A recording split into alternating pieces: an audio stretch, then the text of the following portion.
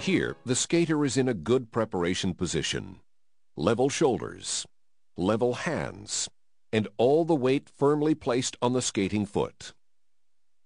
The takeoff position has the free side back and skating side forward. The skater releases this position while placing the toe pick into the ice, lifting into a tight rotation position. This skater is also in a good takeoff position, shoulders and arms level, and stretched free leg ready to place the pick into the ice.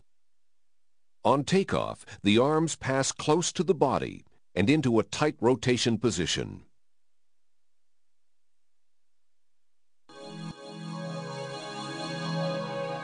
Here is an example of a triple Lutz. Good flow throughout the execution.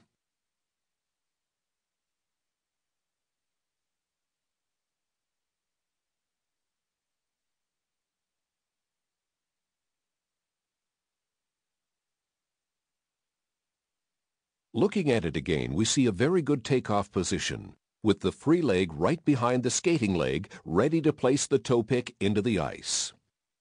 As the pick enters the ice, the skating leg is still on a strong outside edge, and both feet are relatively close together.